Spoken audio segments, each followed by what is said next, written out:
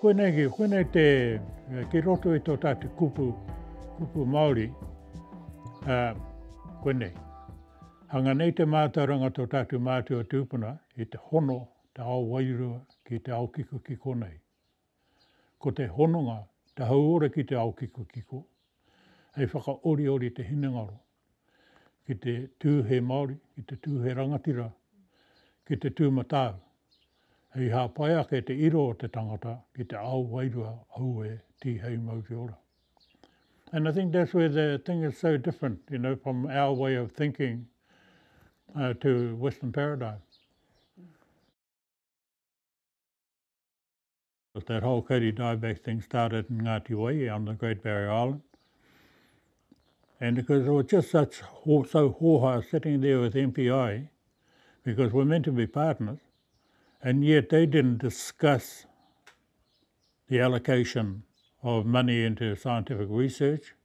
They didn't discuss it with us. They just told us that they did it. And nothing came of it, all of it. We just watched millions of dollars get spent on science research to find a remedy for that phytophthora. So I got hoa. I came home and I rang Tohe up, asked them to come over and never talk to me.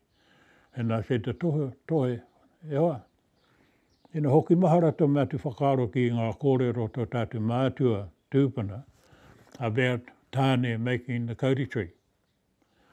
Like, and you can imagine, like the kauri tree is a stationary thing, and he must have got bored along the way and he put some legs on one. See? So whenever he wanted to go and talk to the kauri tree was always there where he put it. But the well wasn't, so he'd have to go looking for it.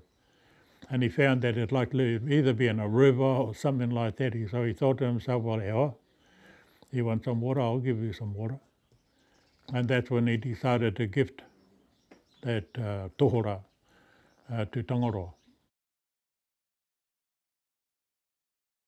When Western scientists hear us talking like that, all they focus on is the crushed whalebone and the oil.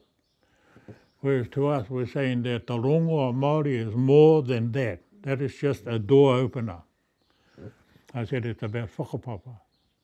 It's about mātauranga. It is about manaakitanga. But most of all, it is about hohaurongo. So I said to Tohe, what about if we try some ground up whalebone mixed with spermaceti oil and put it on there like a poultice. And so that's where that kaupapa came from. So we've been trialling it for 2 years now and it's looking really good. Looking really good, and all of that for nothing.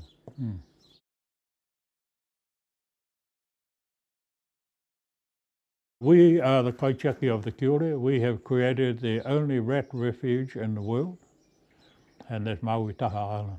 It took us 24 years to get that island.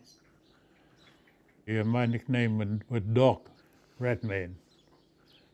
I said to him, harata ki ora he rat, he ki ora ke.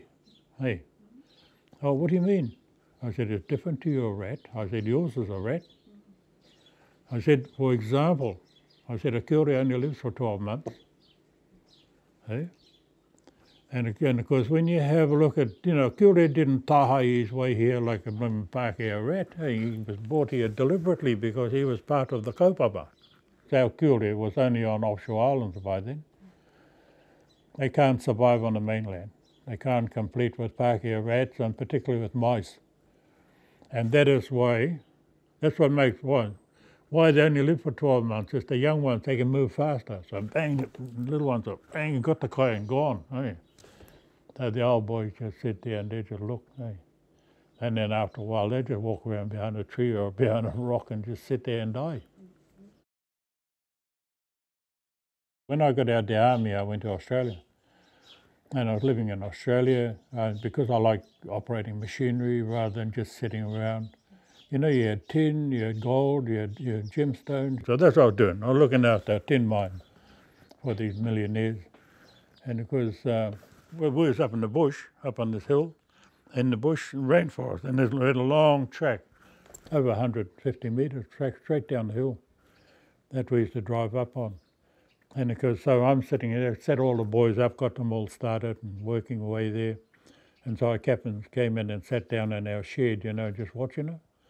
And then my partner said, oh, there's somebody coming down on the track. And a little while later, oh, gee, it looks like a Māori kuia with a mokopuna. And I didn't take any note. Nah, there's no Māori kuia with a mokopuna over here. And then after a while, when she only got back from here to your fella's car, I looked, wow, it was my old lady. It was my old lady with one of my nephews. He was only about 3 or 4 years old then. And of course that's what she did. She came over to tell me the Crown was about to steal our whenua pātaua. And if that's important to you, boy, you get your bloody ass home. And that's what brought me home.